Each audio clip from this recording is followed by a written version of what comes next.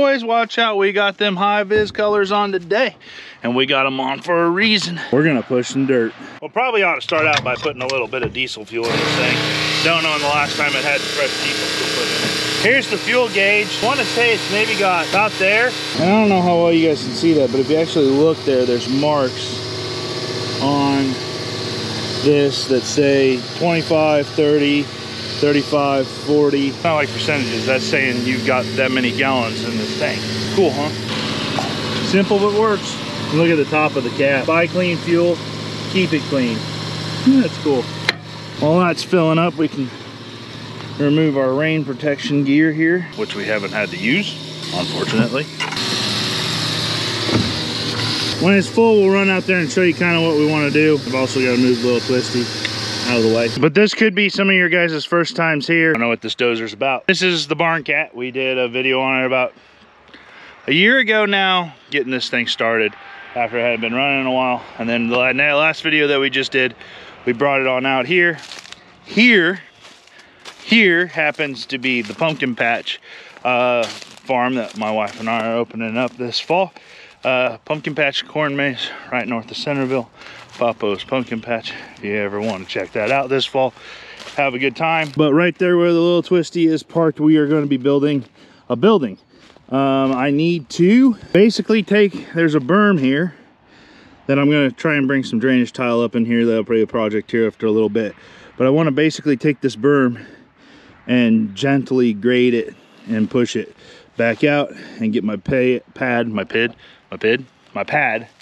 laid out here for the building to be built, which should be sometime in July.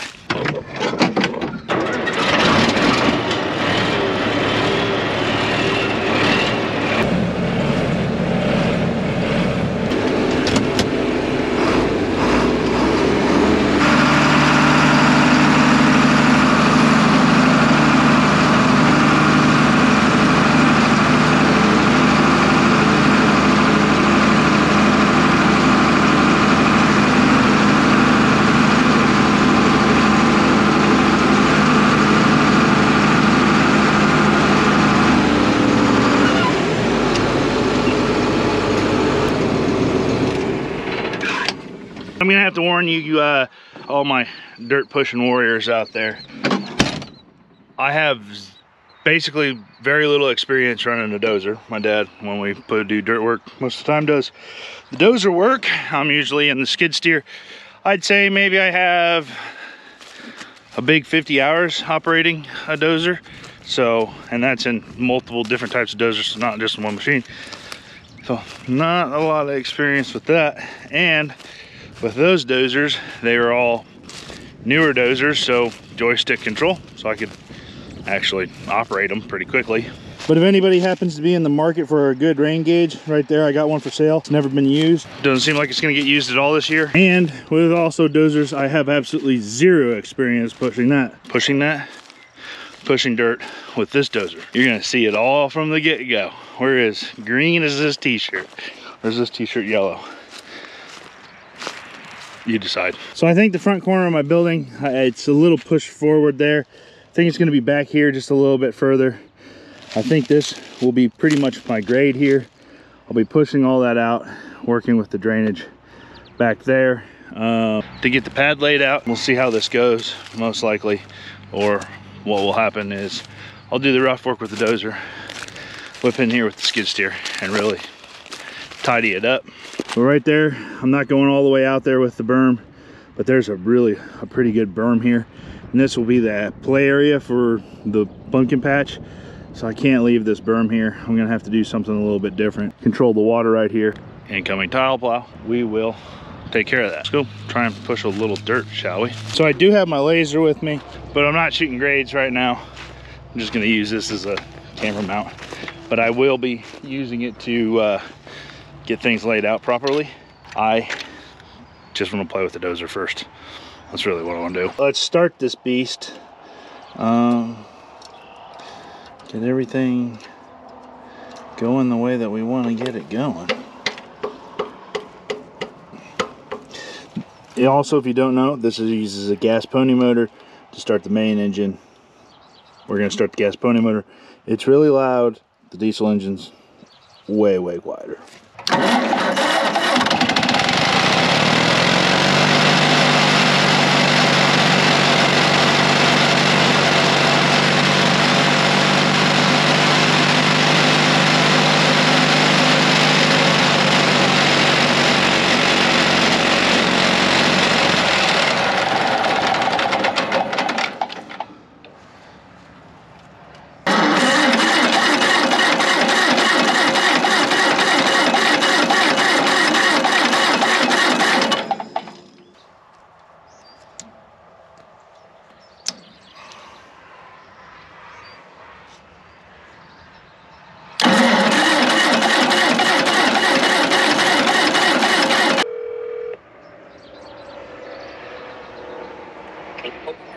Hey, Steve.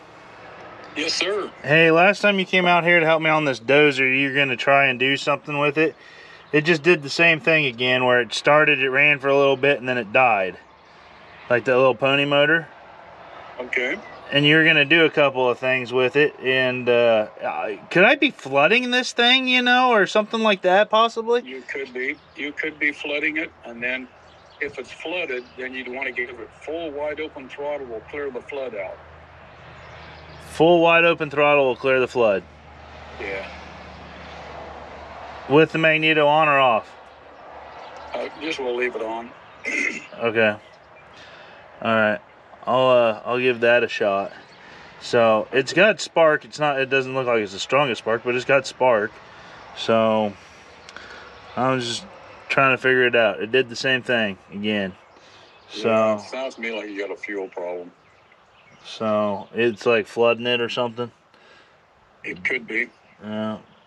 So I don't know. It was kind of a delicate touch, you know, to get it just enough to be just enough. Yep. So a full throttle though. Try and clear it that way. Right. I'd open the choke up and then full throttle, and that'll clear the flood out. Okay. I'll give that a shot. Okay. Thank you.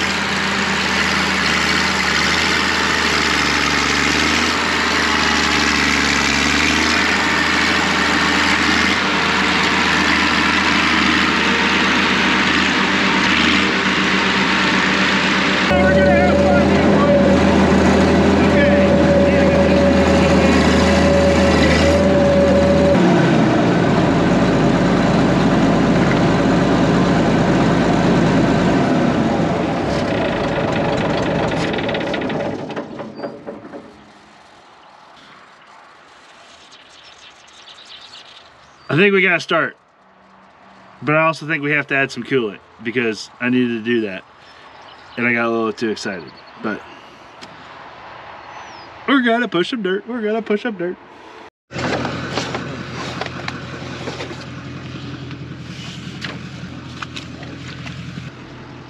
It's actually pretty full, so why did it bubble like that?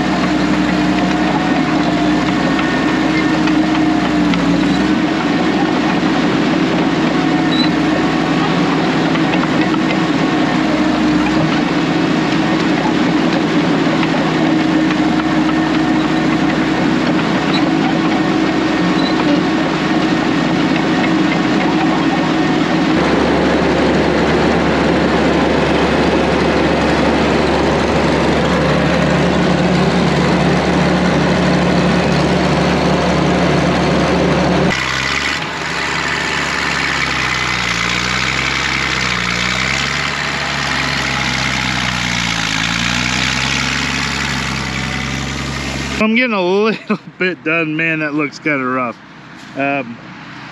It looks kind of rough because it is kind of rough. I'm doing better than I thought I would. I mean, that doesn't look so bad, but got a little bit of a hole pushed in there. I need to keep biting off this berm here. I'm just keep pushing it up, pushing it up, pushing it up.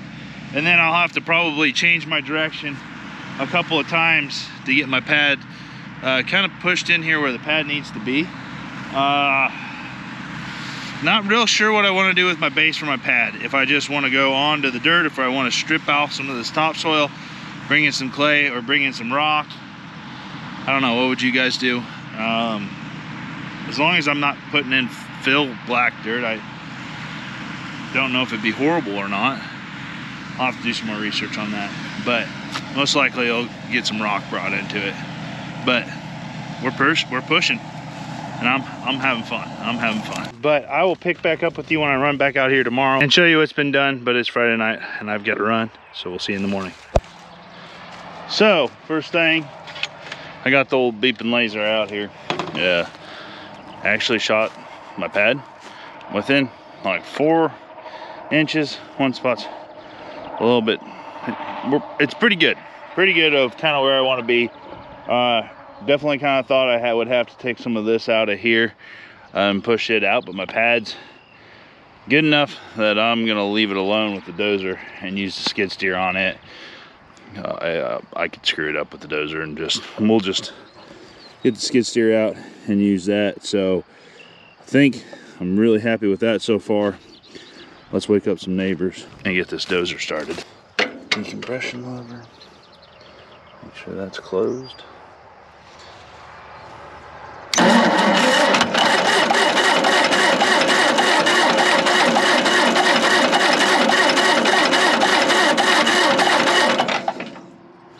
Maybe a little choke.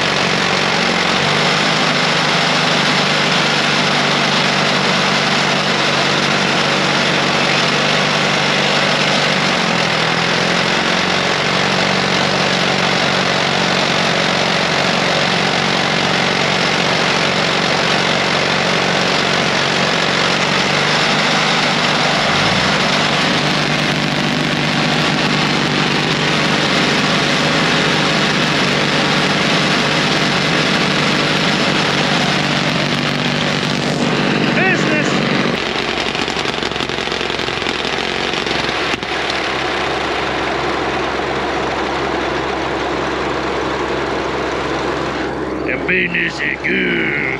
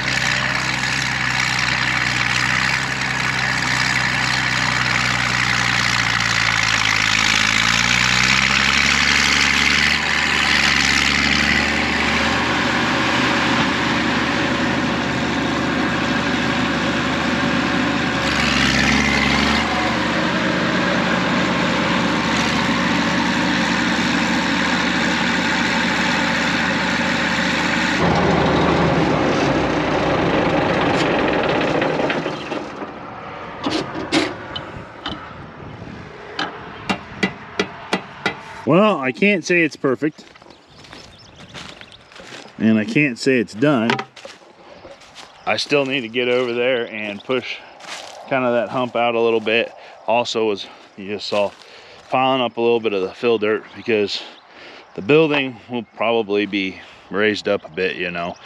Probably a 2x8 goes around the bottom side of it, and so you'll have to backfill along that side of it. So basically the bottom of the building is not exactly where the grade is right there.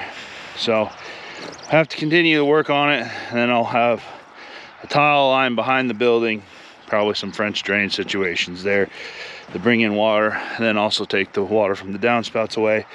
But I'm liking that. Not 100% satisfied with that, like we just said. But there is one thing that I did learn running this thing, is that when we pulled it out of the shed there, and you guys saw that a year ago, I, you know, more or less kind of thought, like, how did anybody ever run a dozer with a cable and not hydraulics? And, you know, how did anybody ever get anything done? Yeah, it's like the guys that used to run these things, it's like they didn't know what they're missing with the newer dozers and the technology and the air-conditioned cab and being able to hear and GPS, 6-way blades. They didn't know what they were missing. I think we were a little bit backwards. I don't think we know what we were missing running these things. I mean, that was a bunch of fun. And I'm gonna continue to have some fun with it here. So more dozer videos to come. No, I mean, it's not good, but it's not horrible. So I think that's where we'll end this one, guys. Thank you for watching. If you haven't yet, give us a thumbs up. We'll see you guys in the next one.